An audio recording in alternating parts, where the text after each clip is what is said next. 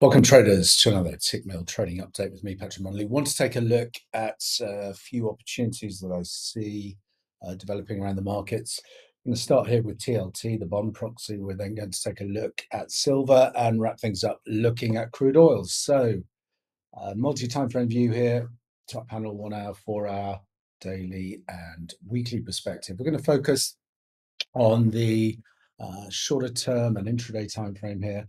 I'm watching for any pullbacks today on TLT into the 9140s. If we can find support there, bullish reversal patterns, want to engage on the long side at intraday, targeting a move up into test the 93 handle, which is the high volume node on this this intraday hourly time frame. Short term 4 hour time frame, we are still looking for a test of the descending trend channel resistance.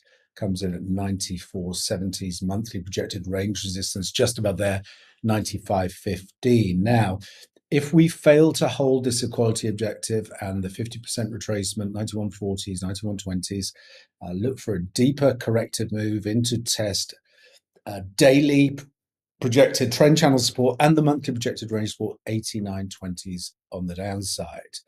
Let's take a look at silver. Obviously, gold has been on a tear. Silver's starting to catch up here, breaking out of the weekly triangle that it's been trading in, taking out that 25.50.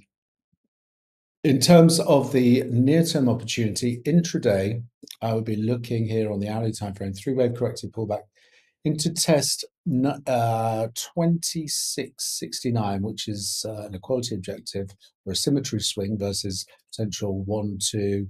This would give us a 3, 4, and then we look for a fifth wave extension to the upside.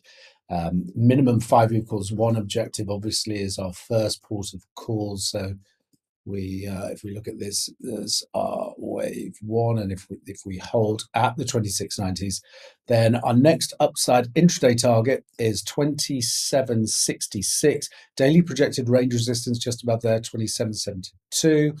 And then we have that monthly projected range resistance coming in at the $28 level.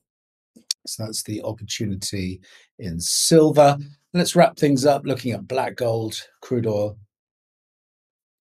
Last time we were looking at this, we were looking for a breakout through the 79 handle to test into our equality objective 83. We've exceeded that. We're now looking for an 86.69 test, which is the 131 extension, 131% extension of our swing low here at 71.30s.